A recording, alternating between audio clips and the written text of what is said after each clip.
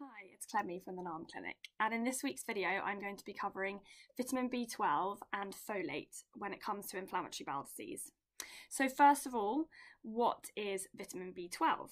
So vitamin B12 is one of the B vitamins and has many roles in our bodies. So deficiencies in B12 can lead to things like fatigue, pale or slightly yellowing skin, also shortness of breath, heart palpitations, diarrhea, also tingling in your fingers and toes, or lack of coordination.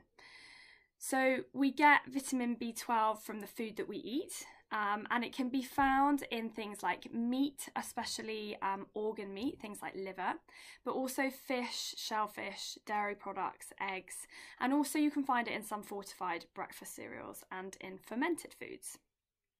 Now, B12 is absorbed in the ileum, so those with ileocolitis, and that's Crohn's in the ileum, and anyone who's had an ileal resection is at greater risk of vitamin B12 deficiency. Now, also anyone who's following a vegan diet is also more at risk of B12, and you would have seen from the list that I just said of the foods that it is available in, it's mainly found in animal sources of food. So vitamin B12 injections are quite commonly given to people with Crohn's disease or where people have had that ileum resection. However, studies have actually shown that oral B12 supplementation actually provides effective maintenance treatment and also acute treatment for B12 deficiency caused by Crohn's disease, and that's with or without an ileum resection. And this is because even without an ileum, it is estimated that around 1% of the total absorption of B12 is actually by something called passive diffusion, which happens throughout the small intestine. So in these instances, obviously higher doses of oral B12 would be needed to ensure normal levels of B12. And also there are still some cases that injections are appropriate for.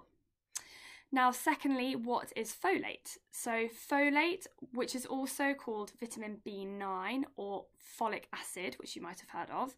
And just a note there that folic acid is the synthetic form of B9, which is found in supplements and in fortified foods.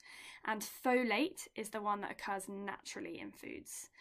Now, folate and B12 work very closely together, and folate has many roles in our body as well. And symptoms of folate deficiency include things like poor growth, inflammation of the tongue, gingivitis, loss of appetite, again shortness of breath, diarrhea, irritability, forgetfulness and mental sluggishness as well.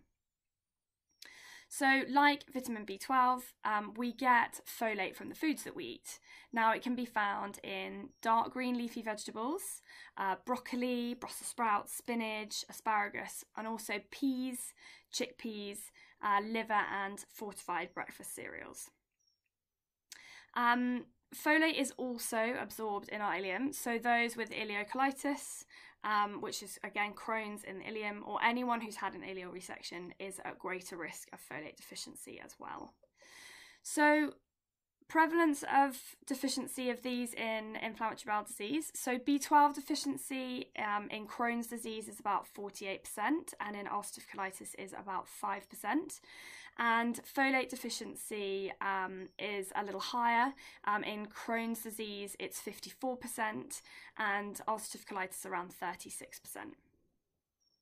Now, there's something I wanted to mention here that's quite important, and it complicates things slightly, but some people have a genetic variation or a SNP in their genetic code, and that inhibits the way that the body processes folic acid, so that's the synthetic form found in supplements, and also other important B vitamins.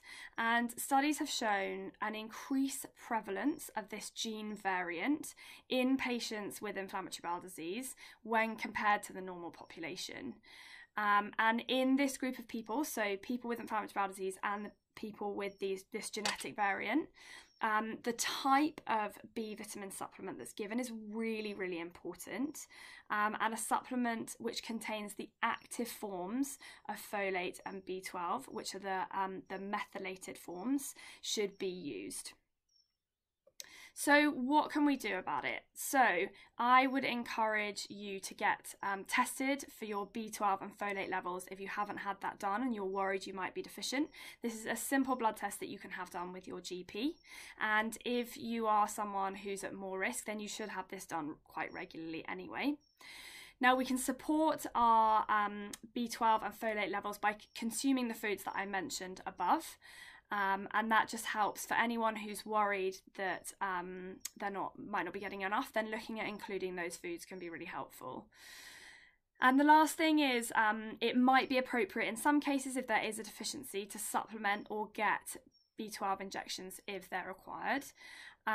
So the British Society of Gastroenterology guidelines suggest B12 replacement for all patients with ileal resection greater than 20 centimetres and yearly monitoring of B12 levels for patients with ileal resection below 20 centimetres. Now, something important to note when we're talking about B vitamin supplementation is that long-term supplementation of one single B vitamin on its own can put you at risk of an imbalance of the other B vitamins. So a B complex can sometimes be a good option there. And if you want to read more about this, I've put some links to some papers on the blog post that accompanies this video. So please check that out, and we will see you again soon.